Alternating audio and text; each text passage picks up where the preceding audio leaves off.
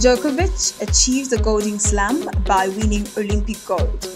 Novak Djokovic engraved his name into tennis history by capturing the Olympic gold medal, defeating Carlos Alcaraz in a thrilling final at the Paris Olympic Games. The match highlighted Djokovic and Alcaraz's exceptional skill and was a thrilling finale to the Olympic tournament.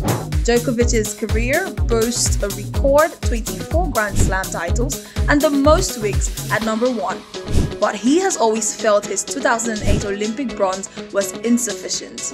Competing in his 5th Olympic Games, Djokovic overcame Alcaraz in an enthralling final at Roland Garros to add Olympic gold to his 24 Grand Slam triumphs. Before defeating Alcaraz on Sunday, his best performance at the Olympics had been in 2008 in Beijing when he won bronze.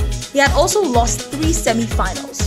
Djokovic is the oldest Olympic singles champion since 1988 and blocked Alcaraz's attempt to add gold to his French Open and Wimbledon wins.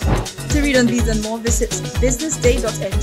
Follow Business Day on all social media platforms. Business Day, news you can trust.